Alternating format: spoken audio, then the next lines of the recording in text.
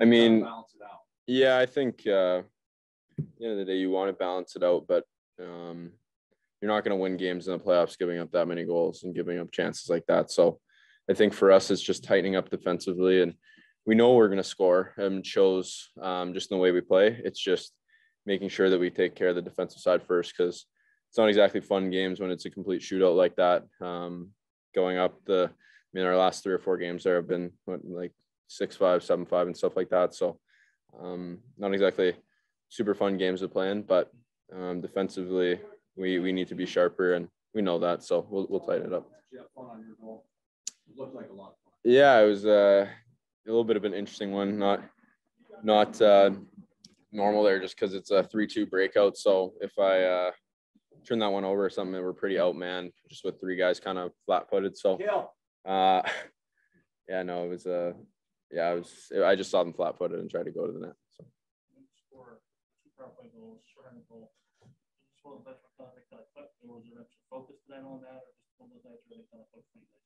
Yeah, obviously we want to be good on the special team side of things, moving the puck fast, and then obviously creating opportunities where the other team has to take penalties is the best. So it gives us opportunity to be creative on the power play, and then tightening up the penalty kill as well. So no, it's good. Take up coming at you guys, keep the offense going, keep you up today. How important is that? Kind of came at you guys. Yeah, obviously very important, because they put 5 on us there. So yeah, like I said, it's not ideal to give up that many goals, but when you're scoring like we are, it at least evens out. But it's definitely something that we need to improve on, continuing down the stretch towards Christmas. That's for sure. What do you think of Eustace's?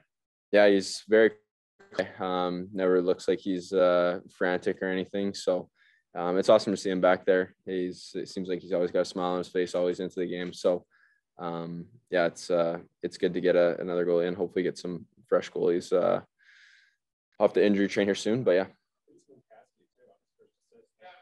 yeah, a nice little touch behind it. I think actually the guys were joking Mikko, because when they dumped that down, he tipped that in the air too. So Mikko should be getting a nice apple, second apple for that one as well after uses. Whatever upper body injury you had that cost you 3 years, do you feel like you're on the other side of that now? Yeah, hopefully. I mean, it's just sometimes stuff can be nagging, and at the end of the day, I have to do what's right for personal health. And then it's unfortunate. Obviously, I don't want to be out. It's not the player that I want to be, but at the end of the day, I need to make sure that I can go out there and contribute at 100% and make sure that I'm feeling that way every single night. So yeah.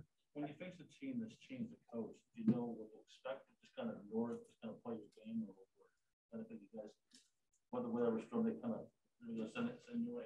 Yeah, obviously they were on a back-to-back here, so then the coaching change happened. So they're going to come out strong, physical, show in the first 5-10 minutes that they're here to play. So I think we kind of weathered that a little bit, started strong, and then obviously they pushed back, and then it just kind of continued to be a shootout. But obviously, they're going to come out strong anytime they have a little bit of a coaching change there. What have you thought of Nate the last 2 games in particular? Does it seem like he's kind of coming back to form? Pardon? Nate in the last 2 games, how have you felt? You say rounding back in form? Oh, okay.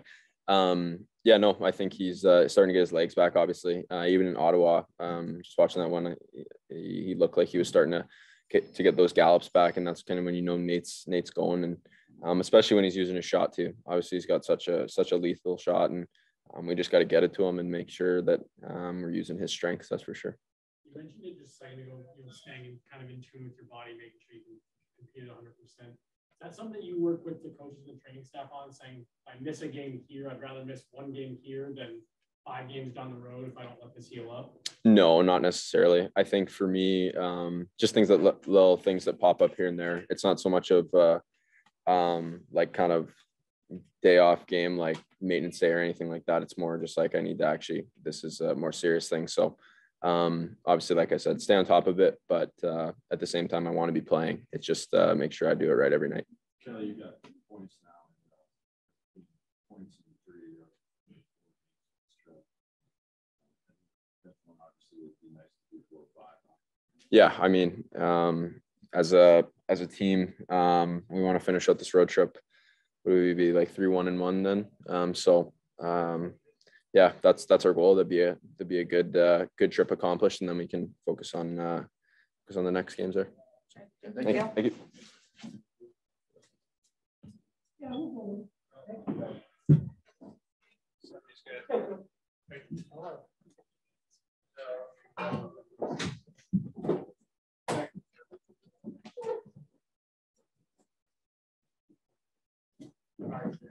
Good. How are you guys?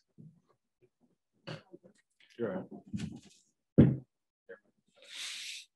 guys pull it out, but it's another game that you allow a lot of goals. You're obviously scoring a lot, but tighten up. Yeah, I've been saying that for the whole season. Particular these last two games, though. No, I don't know that they're that much different than stretches we've already had. What did you think of Eustace's first game? He's okay. Yeah, I thought he got better as the game went on for sure. You know, started making some saves, looking a little bit more confident, but you know, like Mike said, got to be better defensively. Doesn't matter who's in net.